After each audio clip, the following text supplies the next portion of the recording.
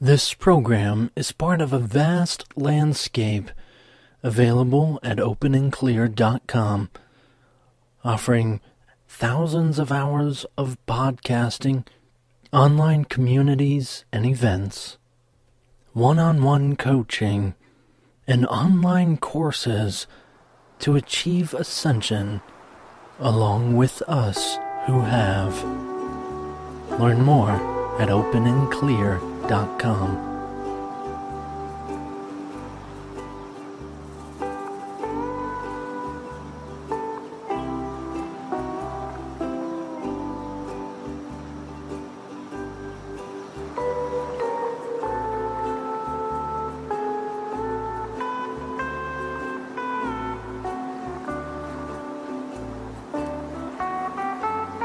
Hello, you're tuning in to the revived version of Ho'oponopono, the practice of giving and receiving of love. As you may have heard of Ho'oponopono, this practice, revived to its original edition, is a little different than the famous version of Ho'oponopono.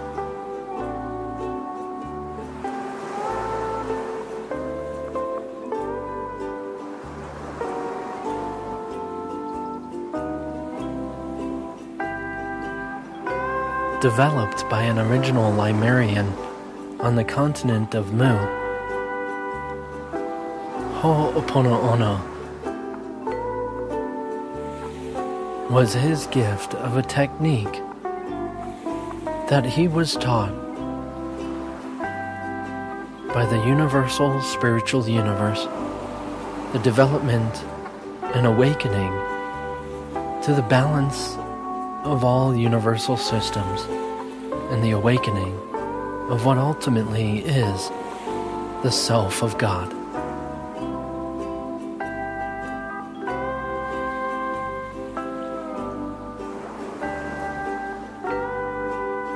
To learn more, please visit www.openandclear.com.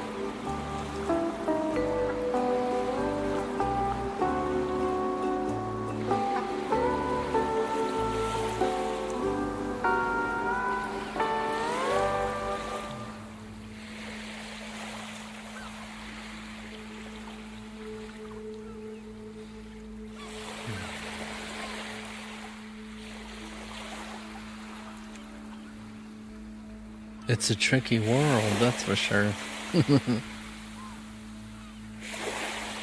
endless bombardments of different variations of different things that seem to tempt us to losing our power, losing our enjoyment, losing our happiness for whatever reason.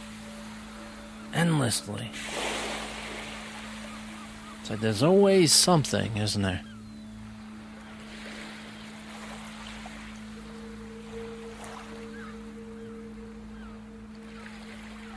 Whether it's in your work, your body, your relationships, your situation, there's always something. Making sure that you're paying attention to the world. Making sure that you're paying attention to this is how we've developed it. This is how we want it to be.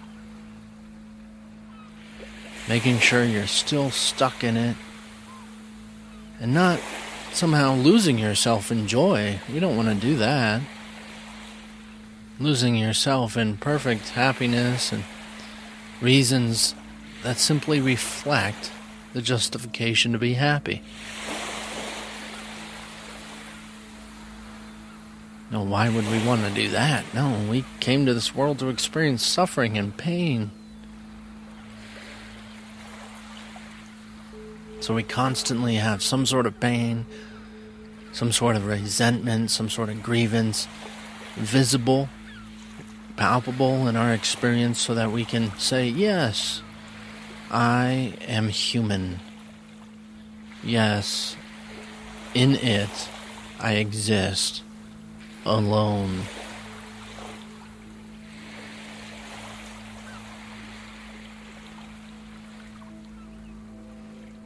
You are here confronting this. You are here joining with me because you want to start to look at the world a little differently. Now, you might not make it as obvious sounding as that, but you might want to be happy more, or you might want to solve some problems, or help your relationship to be better, help your job and your coworkers to be happier, in turn making the life situation at work better. Some sort of ideas you have consists of problems you would like to be fixed. I mean, you're looking around for some sort of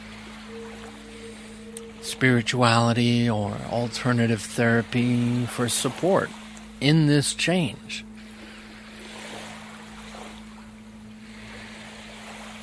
I always found it frustrating when I came to some sort of spirituality and I'm like, yes, I want change. And they're like, okay, now to get change, you have to not want change anymore.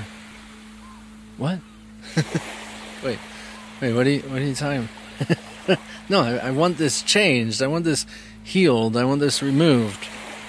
Okay, if you want it healed, you have to try not to heal it ever again. What? Wait. And you get into those kind of ideas and those kind of concepts, which now I absolutely, completely agree with, though I misunderstood it at the time. Thinking that my problem was in the physical form, the imagery, the objects, the situation, the people I was dealing with. And while there was a lot more degrees and than simply just not wanting it anymore, the actual reality of it is where the solution is. So the reality of that problem.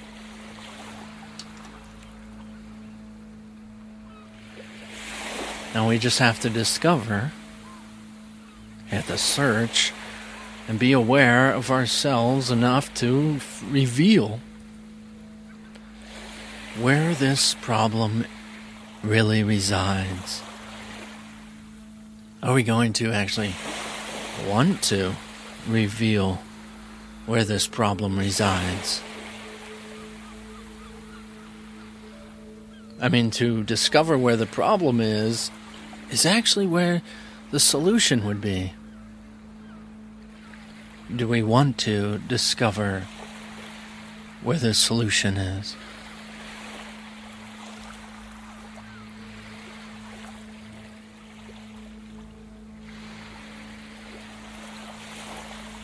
Now, the tricky thing about wanting change is that you don't actually want the change usually. You just don't want it as it is. And the thing about not wanting it as it is this actual sense within yourself of resisting the current circumstance. Yes, it seems obvious. I resist how it is because I want it different, or I want it different because I resist it as it is. And the thing about the way the nature of the universe actually works, I mean, it might not go in correspondence quite yet to your way of thinking, but if you actually want change, you have to recognize that the whole reason this situation is occurring is in communication with you. Now, if you don't hear what it has to say or receive the lesson that it has to teach, then you're not going to surpass it. You're not going to transcend it. You're not going to... It is not going to finish because it has yet to be validated in actually achieving what it has to offer. So these things keep repeating themselves over and over and over again Because you're not paying attention. You're not listening. You're not open to the lesson it actually has to learn. Now, there will come a point after time and time again that you'll finally discover and think to yourself that there's got to be a better way. You're seeing it in movies all over the place now, but it's really a discovering of recognizing that there's got to be something different in the way I'm doing, the way I'm thinking, how I'm feeling, than the way I've been doing it this whole time. That we can all agree that in these scenarios, the common variable is yourself. So what is it that is within yourself that could be done differently? Like, it might be a little difficult while you're not directly in the situation currently. But when you are, you'll find that you're try to react and respond in the same way you've always reacted and responded. And guess what happens when you do the same thing? You get the same results. So you might finally, as you're applying this practice and other mind training practices, you finally become aware eventually of what's happening in your mind. Even if it's as superficially as recognizing how often, how many times have I said it? I mean, you might say that to your kids. How many times do I have to tell you this? You might be saying that to a coworker, trying to get something out of them, getting them to do their job. It's remarkable how it might reflect how the reality of the universe actually sees you. Because if you're not doing this, you're not doing your job.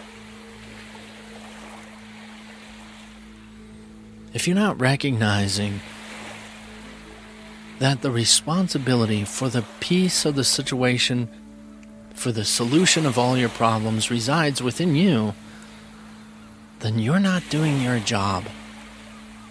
As much as you want to say that's not your job and you're so much separate from the universe, which is perfectly acceptable behavior for a separated one, an identity associated with being an individual body, and completely denying the reality of our connectivity and the fact of the universe being one. Perfectly acceptable, perfectly justified and noble along your journey. You will discover more, you will open more, when you are ready to discover more and open more. Even as we've been speaking here and talking about more, discovering new facets, you might only go as far as you are willing to understand. I know you think understanding has something to do with, how it's brought about or the information and how it might not make sense.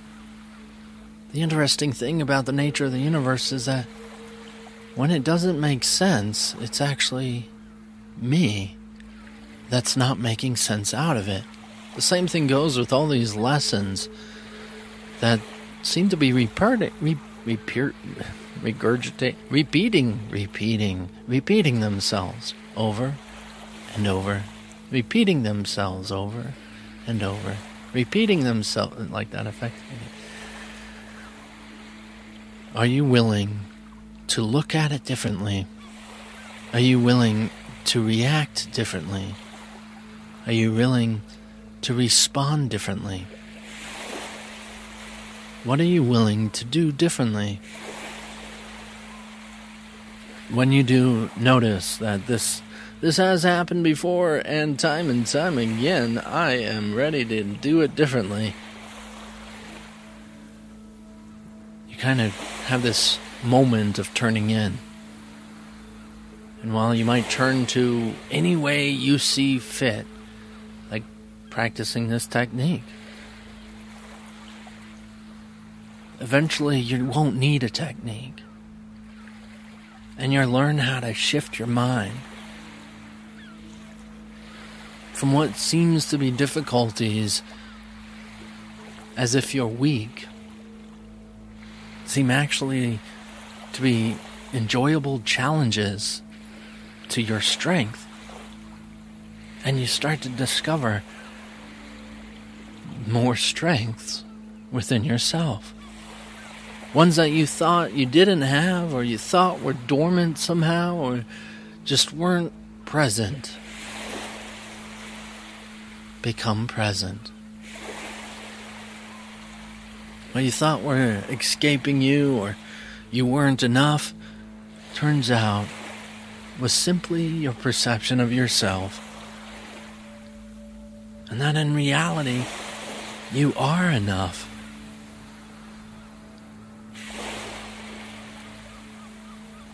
You are great enough. You are powerful enough to achieve anything and everything. Sure, it might be step by step, little by little, but you'll get there if that's what you seek to do.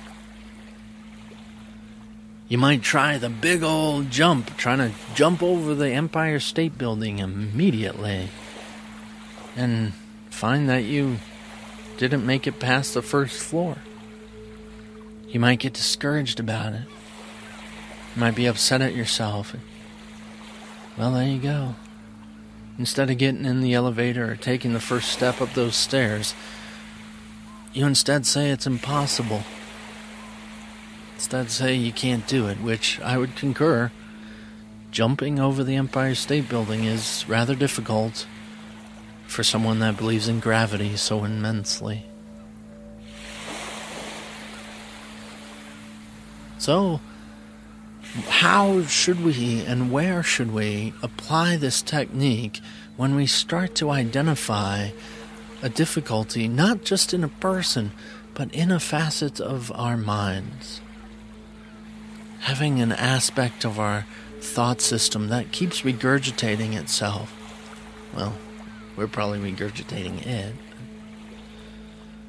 Keep thinking in a way of yourself as little and weak, not good enough, pathetic, annoying, all this stuff, your brothers, sisters told you, and you still repeat it in your mind. Still let it happen over and over. You might not be aware of it, but you're using it against you still. So we become aware.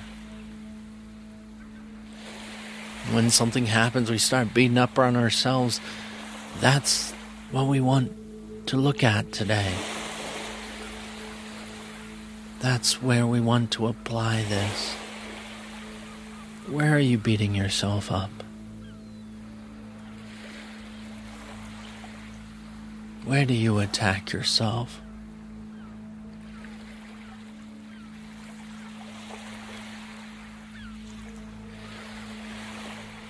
What thoughts and ideas are you using against yourself? Could be those ones that are plainly obvious. Obvious, they're not saying you're amazing. They're not saying you're great. They're not saying you're powerful. They're not saying you're spectacularly bodacious. They're not saying anything great about yourself. That maybe you keep screwing things up. You keep falling into the same mistake. And you might be completely justified because the body seems to be doing that. It seems to be walking and falling into the same hole. Or he's hitting that same speed bump, or that pothole.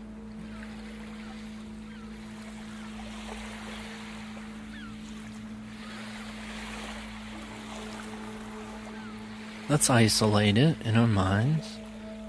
Pick one. You can always apply it again.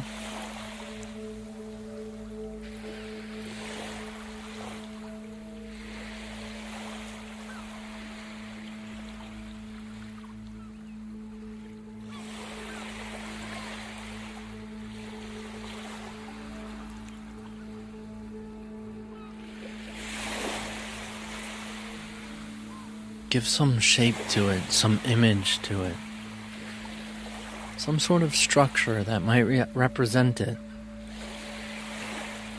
You might have already seen it.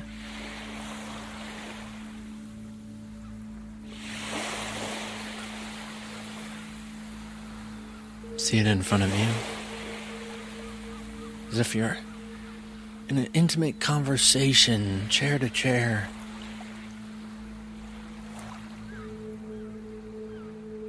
It doesn't have to have eyes or mouth to have these conversations.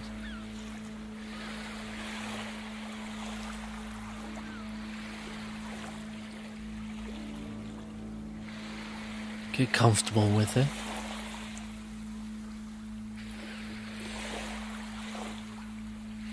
Shake its hand if it has any. Say, hey, how's it going? See, we've been working together for a long time now, and I'm starting to realize that you're not working out for me.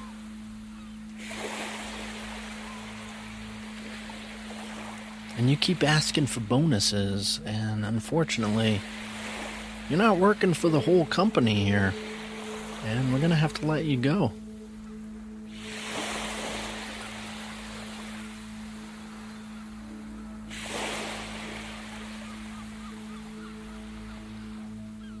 Let's apply this revived version of Ho'oponopono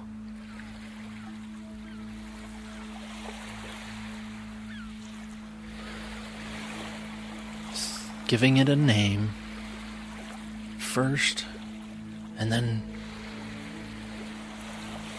referencing your name second. From 3 to 6 feet above your head, apply this to the way of thinking that we're doing today, and then to yourself. I am sorry. I am sorry.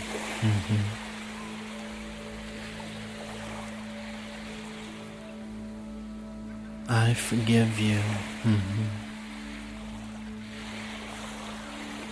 I forgive you.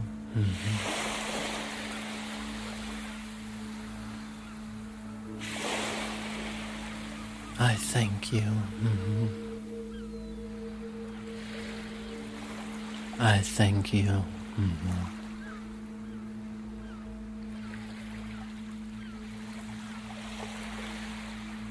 I trust you. I trust you.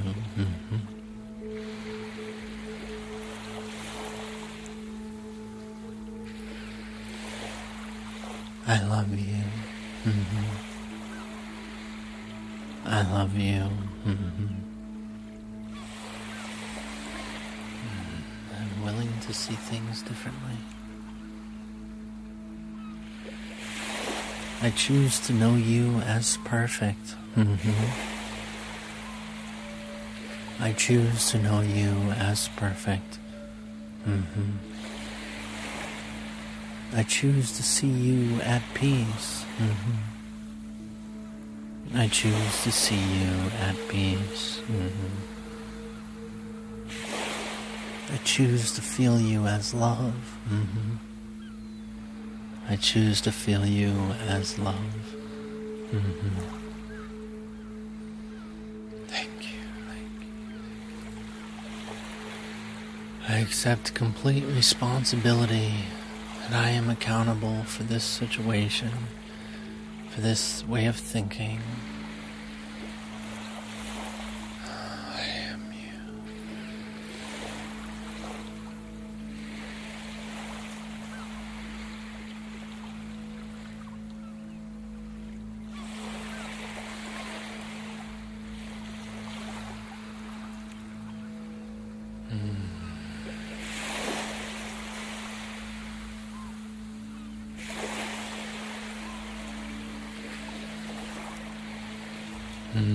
Feel free to apply that to as many thought systems that you feel get in your way. Any beliefs that you feel have revealed themselves, that you see doesn't correspond with your goals, with your choice of ascension or transcendence of the world.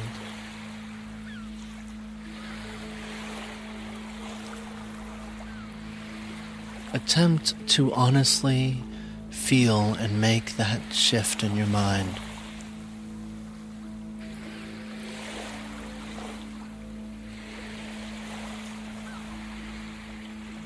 Well, there's so many ways of understanding it and making sense out of it.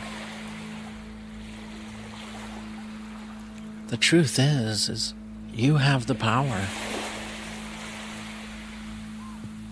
You have the authority here. These thoughts have no power over you. You simply let them run wild, run free.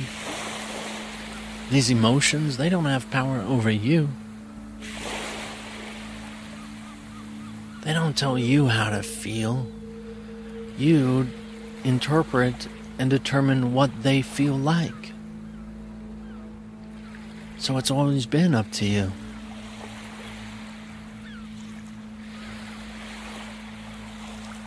And when you get this confidence and practice this sense of control in yourself, you'll see that it's not about control, but the situations have always been in your control as well. It's only been giving you what you wanted.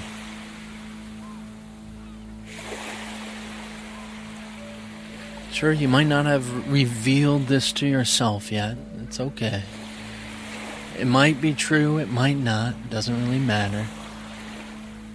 But you can see on the surface, there are things you like and things you don't like.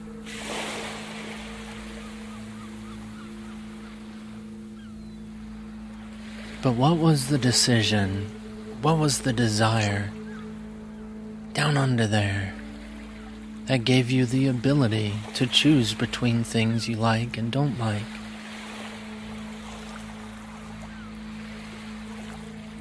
Is it having free will? Having the ability to choose? At least it feels that way.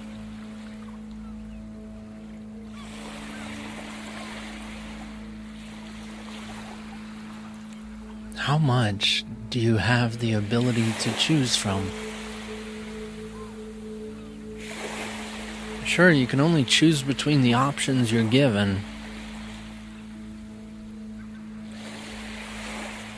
But what about the reality of this circumstance? Say your mind, your sensations, your feelings, your relationship, your job,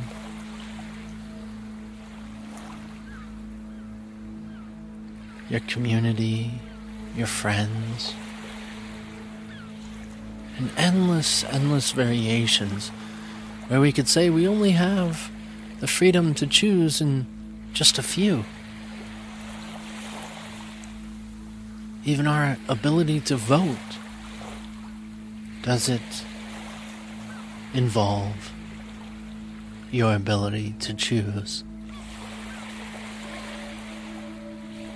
How influential are you? Now, there's a couple ways of thinking that you might be taking in the direction of those questions. You might be revealing that those questions seem to make you feel weak. Oh, I feel less. Well, yeah, I don't really have power there. Oh, yeah, I don't really have control. Oh, yes, I'm succumbed to these people, this thing, this situation. Or you might be in the perspective of, yeah, I actually do have power to do that. Oh yeah, you're right, I can change this scenario. Oh yeah, I can do this and that. If you came with the first, these types of questions start to reveal where you can actually apply this very technique. Are you going to apply it? Are you willing to apply it? You'll be amazed at all the things you're going to discover. If you really want change, you reveal where the honestly true problem is, and the solution is right by its side. Thank you, God. Thank you for being here. Thank you for teaching us. Thank you. Thank you.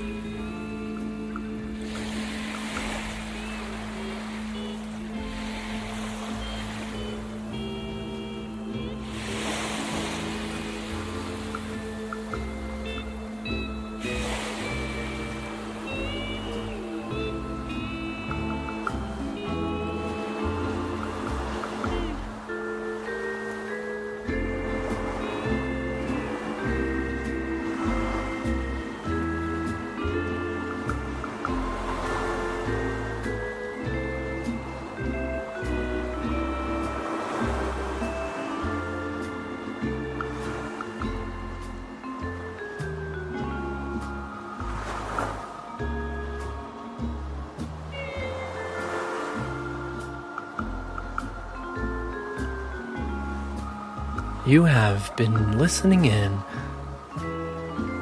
on the revived technique and examples of Ho'oponopono, developed over 200,000 years ago on the continent of Mu by an original Lemurian shaman. To learn more, please visit www.openandclear.com. Request a free copy of the Ho'oponopono Practice PDF by emailing openandclear@gmail.com. Thank you for joining with us, and have a beautiful day.